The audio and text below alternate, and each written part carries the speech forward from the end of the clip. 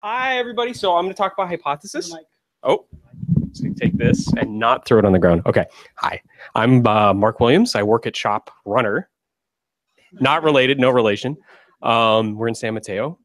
We do shopping stuff for big box retailers. I'm also a core contributor to Twisted, which is kind of how this, what I'm going to talk about, kind of came up and made me think I should write a talk about it. I like to write tests. No, I hate to write tests, but I like to have tests. And one of the things that's a real pain about writing tests is making sure that I cover all the cases I need to cover.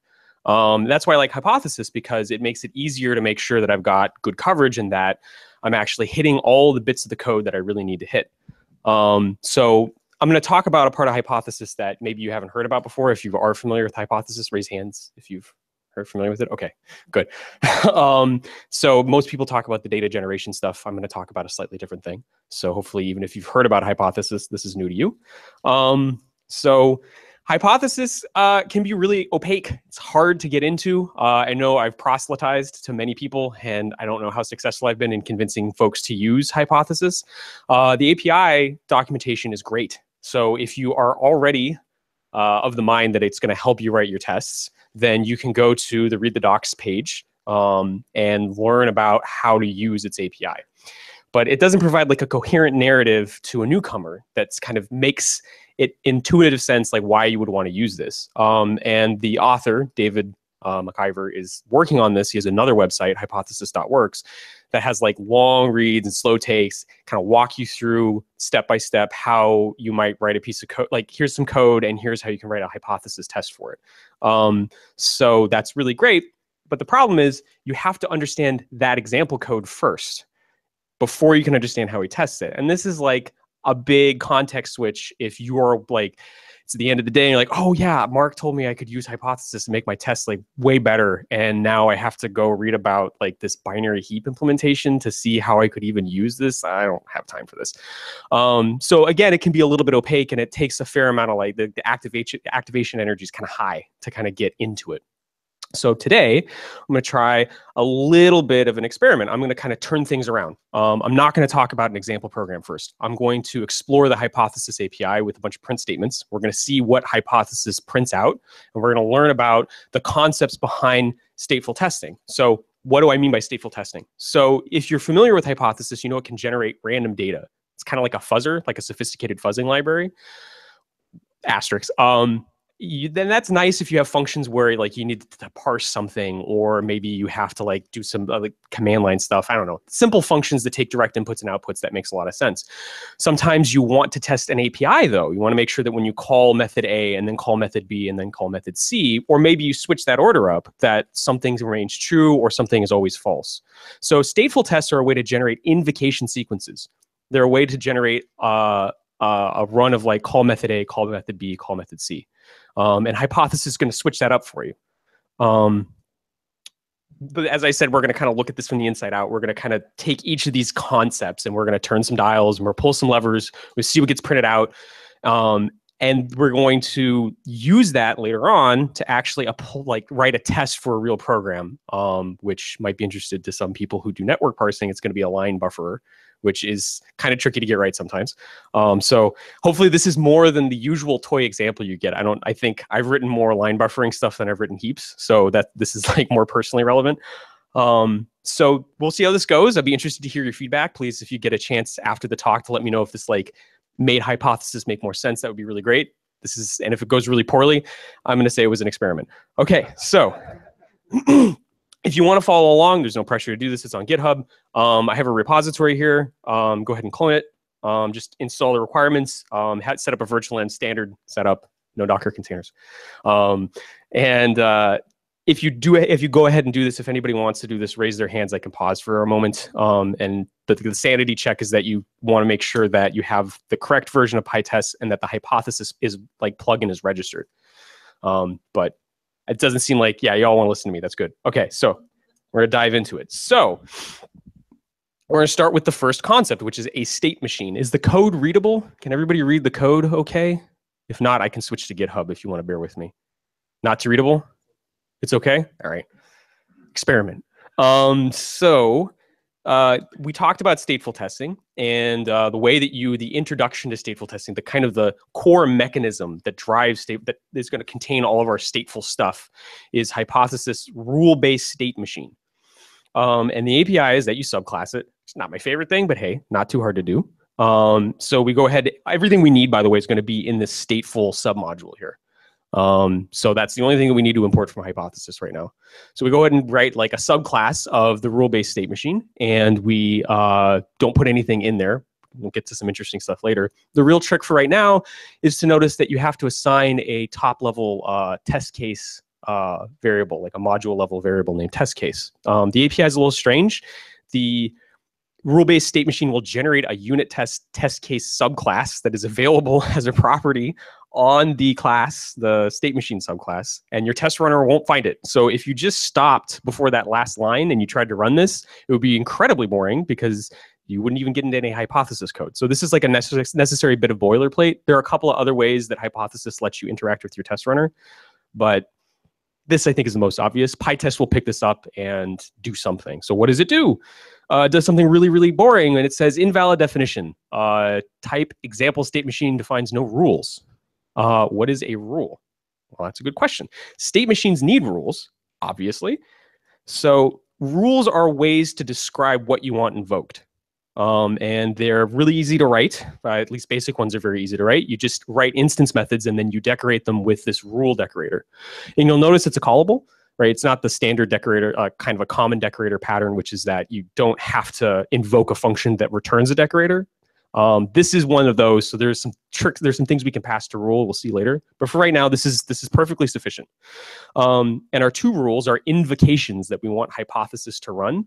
All they're going to do is print their names. So very, very simple. So this is we're telling hypothesis there are two ways that you can run whatever code we care about, rule 1 and rule 2.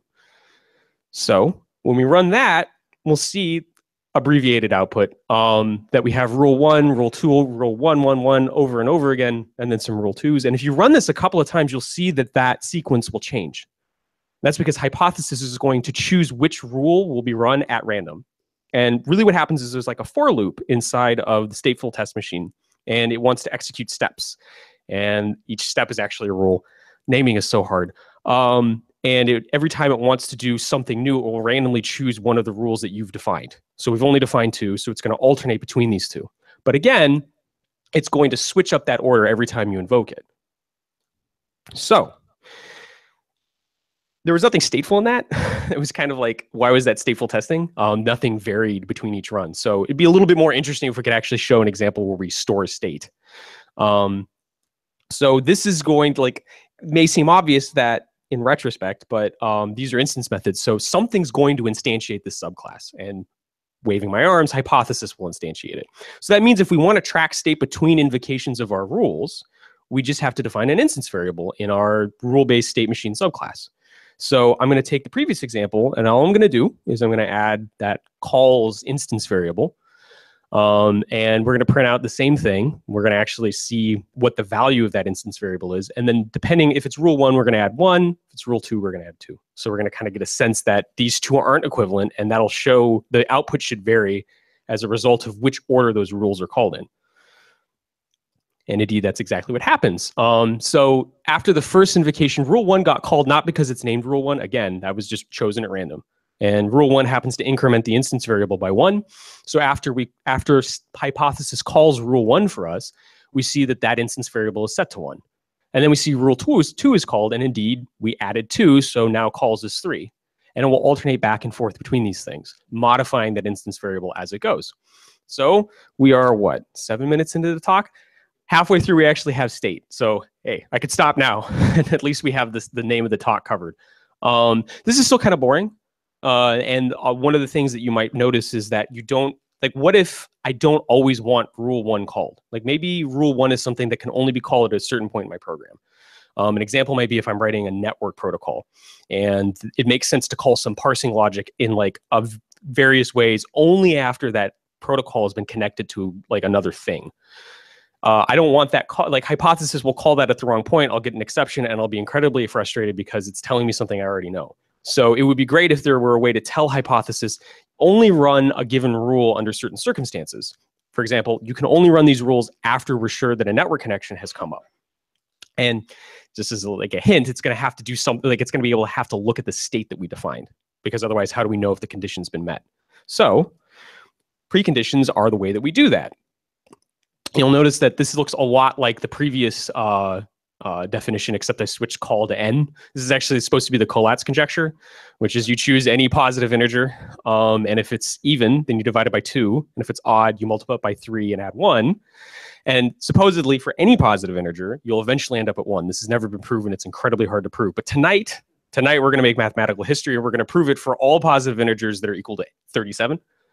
Okay, so you can see that we have kind of the same rules that we had before. I've renamed them even and odd. Our state variable is n, and it starts out at 37. And that gets instantiated at the beginning of the test run, set up once. And then hypothesis is going to be free to choose whichever rule is applicable at the time by looking at the preconditions. The preconditions are, you define a precondition by the decorator here, and you pass it what's really an instance method that takes a single argument, the instance of the rule-based state machine subclass, and it returns true or false. If it returns true, hypothesis is allowed to call that rule at that point. If it returns false, it has to throw it back in the pile and choose another rule, which means it's possible to get hypothesis in a state where it will make no progress and it will yell at you. So it's not that clever, but this program does eventually terminate. So we see that for the even rule, which, nice little modular arithmetic there, we divide it by 2, which we're supposed to do for the Collatz conjecture, and we go ahead and print out the value. And for the odd rule, which is kind of the opposite of that, we do the 3 times n plus 1, which we're supposed to do. So that seems to be the program as we expect. So if we run that, we see that it does indeed control the rules. And if you go through and piece through I'm not going to do it right now. I'll let hypothesis do it. If you go through and follow the execution, you can see that it gets down to 1. We've successfully proven it for positive integers equal to 37. So if you want to send me a check, I'll give you my address afterwards. So this is actually right now very, very powerful. This is sufficient to implement what I just described, a network protocol test suite that would ensure that parsing logic only happened after a successful connection. So that's pretty good. And this is actually all we really need. There are a couple of other concepts like bundles I'm not going to cover because you don't really need them to do some really useful stateful testing.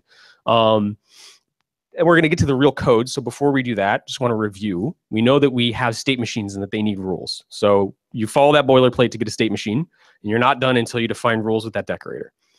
We also know that rules are called in a random order, which if you get some weird behavior that doesn't make sense, remember, oh yeah, hypothesis is free to call those rules in any order that makes sense at that time.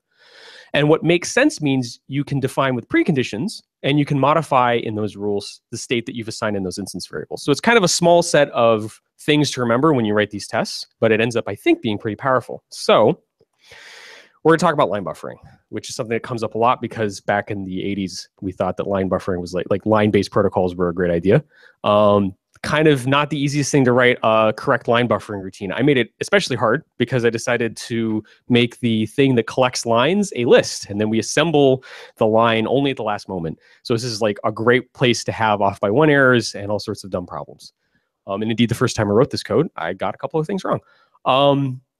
So you don't have to look, you're free. This is all on GitHub. You don't have to this will be up for the rest of the talk. So don't worry about having to memorize that. You will have to kind of look at that more quickly. The real point of this though is that it was not immediately clear to me that I'd gotten this right. And indeed I'd gotten it wrong, but it was clear to me what the API should be. So the API, before we dive into it, is what the tests actually look like is I'm free to call feed anytime I want, maybe with a complete line, maybe with not a complete line. And it's always going to be stuffed into a buffer, which is a list that we define at in the initializer. And then at some point later, I'm going to want a complete line if one's available. So what we do is we go ahead in our readLine method and we look through all the stuff in the buffer and see if we have a new line. If we do, we cut things up to get that complete line out. We give it back to the user and we put the remaining stuff back in the buffer because it's not a complete line. And if we don't have a line, we raise no line because returning none is terrible. Don't ever return none. So that the API, kind of thinking about that abstractly, it's like, okay, well, I can send anything I want into feed. Sometimes it's going to be a line. Sometimes it's going to be a partial like not really a line, like a complete line. And anytime I call read line, I want a complete line back. And if I call read line multiple times because there are multiple lines waiting for me, I want them in the order that I receive them, right? So those are two kind of invariants, things that should be always true about my code. So even though I wasn't sure if this implementation is correct, like I understood line buffering well enough to express that. So how can I use what we've learned to test this code? Well, there are two kinds of inputs that we're going to have, two kinds of like things that are going to live in the buffer. We're going to have like partial lines and complete lines. So that's the state that we're going to need to track, because we're going to need to decide if we have a line, then it's a good time to call read line. And if we don't, it's not a good time to call read line. So I track the state on the state machine instance with those two instance variables that are lists. Now I'm going to have two rules. One rule, I'm using partial, this you'll see here that I'm using a keyword argument to that decorator. This is the data generation API stuff in Hypothesis. You can look at the real definition of that in GitHub. Not going to talk about that. Just wave my hands and say, believe that this returns a sequence of bytes that's guaranteed to not contain a new line. So every time Hypothesis invokes this rule, it'll give it a random sequence of bytes, but doesn't have a new line in it. So we go ahead and feed that into our line buffer implementation. And we also stash it into our partials list. So we know what partial data we have, and we've given it to our line buffer implementation. We also can feed it a complete line. We know that we've given it a complete line because the data is exactly the same as before. Well, it'll be a different each time, but it's guaranteed to end in a new line. And we do the exact same thing, but we are doing this as we go along. We know very well we've gotten a complete line. So we need to swap data out of the partials buffer into the complete buffer. And now we know we've got at least one complete line. Okay, so that covers the two kinds of inputs that we can get, partial data and complete data. Now we want to actually like call it back. And we don't want to call read line and expect a line back if there's not been a line yet. And similarly, we want to, like, I want 100% coverage. So I'm going to have a negative test case where I know there's no line yet, and I want to make sure I got no line raised. So I want to cover those two ways that read line can behave. So we use preconditions to say that it's only okay to call this read line has complete rule when we know that there's at least one complete line waiting. So I express that by saying that the list is not empty, the completes list. And the invariant that I want to check is that when I call read line, that the first line that arrived in that buffer comes out, right? So that's why I call pop 0. And similarly, when we have partial data, that is to say we have no complete lines, right? We know that there's no complete lines. We want to calling read line should raise no line. And that's it. Running this stuff, if I get my other laptop, you can come look at it afterwards, will actually give me 100% test coverage. It'll run through it runs through 200 examples by default. And when I first wrote this, I was tired and I reversed these two indices, which is like an obvious mistake in retrospect. Hypothesis found it faster than I did, so I can recommend that. And this doesn't quite fit on the same page, but I think that's a pretty good number of lines to get 100% test coverage. And it's actually testing the API as I think it should behave, which is a little bit more powerful and I think more applicable than the standard data generation stuff that you can do with Hypothesis. So that's kind of the end of my talk. I didn't put like a final slide up with my email address because you can reach out to me at the meetup page. But anybody have any questions about stateful testing with Hypothesis? Go. Yeah, so you have the... Oh, here. Do this. We'll just do this. That makes more sense. Okay, so a couple slides back, you have it where it's doing random rules. Is there a way to kind of give a seed to that rule? So if you, Yes. So that you can replay that exact same sequence in case that's the sequence that gives you the problems. So yeah, that's an excellent question, and there are a couple of answers to that. The kind of the overarching answer is that Hypothesis's stateful API, the stateful API in Hypothesis does kind of the same thing that the data generation API does.